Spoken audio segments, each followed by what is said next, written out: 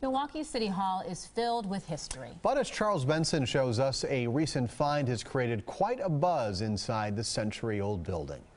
Certainly as a piece of history. If history could talk, imagine what this old desk could tell us. City Clerk Jim Ozarski wants to know. It's a beautiful roll-top desk, and it's got a lock. Unlocking its history begins in the time-tested Common Council chambers.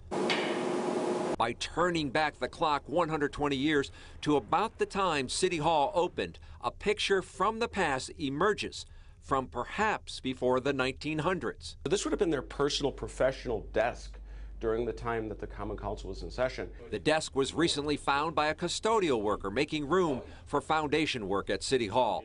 It's believed to be the desk for the alderman representing the 13th Ward and was made in Milwaukee by the Northwestern Furniture Company. I have looked high and low, first for secret compartments, and I couldn't find any. The desk was used for at least a half a century. Its original cost and current value are unclear, but Ozarski suspects city leaders were frugal with their purchase.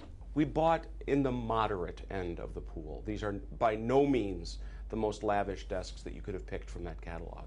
This old desk now rests in Ozarski's office and is used for his computer. The goal is to get it into a permanent exhibit of City Hall history. We treated it very gingerly. They'll tell you on the Antiques Roadshow, never get rid of the patina. So we didn't do any of that. A patina that puts a new shine on Milwaukee's political history. In Milwaukee, Charles Benson, today's TMJ4. Nice to see it getting some use while they wait to find a permanent home for it.